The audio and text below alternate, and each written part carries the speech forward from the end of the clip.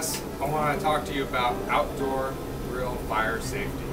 As you can tell, the months are heating up. May is just around the corner. Between May and August is the prime time for outdoor grilling. According to U.S. Fire Administration, 79% of all outdoor grill fires are related to gas fires. They result from mechanical failure to other misuse and operational deficiencies. 10% of those fires are contained just to the grill. That means the other 90% are going to residential and outdoor, creating mass fire spread. Here's a grill right here. Let's check it out. What we first want to do with this gas grill here is check the propane tank. What you're looking for is a good amount of distance away from the actual grill and the propane tank.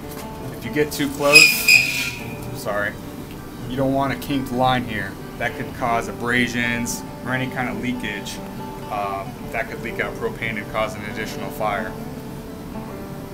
Another thing you want to check for this propane tank, make sure it's closed.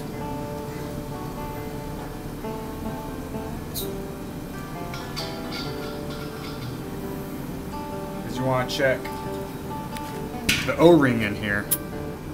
If the O-ring's broken, that could cause propane to leak and of course cause fire. Or if the O-ring is on there, or if there's an O-ring at all. Sometimes people get complacent and don't put these things on here. It's just another additional safety measure to protect yourselves, your family, and your neighbors. When you're not using the propane tank, make sure it's closed, you don't use fuel, and it doesn't lead to an extra fire hazard when you're away from the house. So now that you have your propane tank inspected, you want to check the lines. What we did in the Navy, we used the soapy water test, where you take soapy water and a sponge, and you pat down the entire line. And once you have that done, you open up your propane tank, and bubbles will come and start forming if there's a gas leak. Another way to tell is also the smell of propane.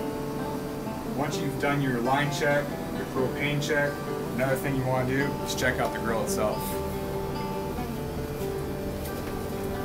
Behind it right here is a grease drip tray.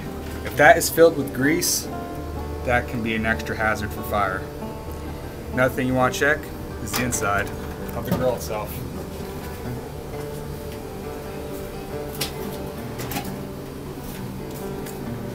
Looks like my neighbor here keeps his grills moderately clean.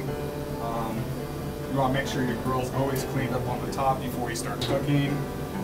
Down here, it's got a lot of charred food buildup.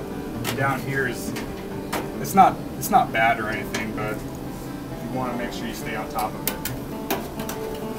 The burners right here, you want to make sure the